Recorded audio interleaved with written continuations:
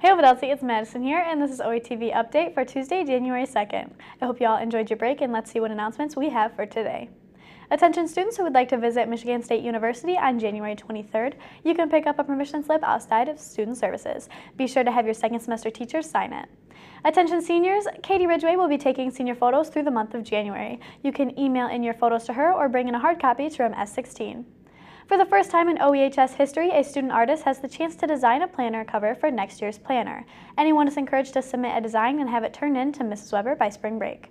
Also, the first place winner with the best chosen design will be awarded $50 and the second place winner will be rewarded $25. Looking back at sports, a few weeks ago, the girls varsity basketball team took a win over the St. Charles Bulldogs with a final score of 54-36. Also in basketball, the boys varsity team beat the Bulldogs as well with a final score of 76-41. And at the wrestling team's invite, Zach Miller, Matt Mulholland, Cameron Schneider, and Zach Morris took first. Justin Hammond and Isaac Zimmerman finished in second place.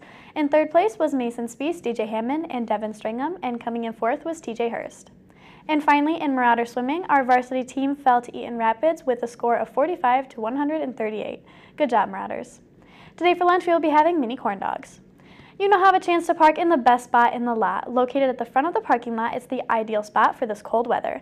And for a chance to park there for an entire week, all you have to do is follow us on Facebook or Twitter and fill out a weekly survey.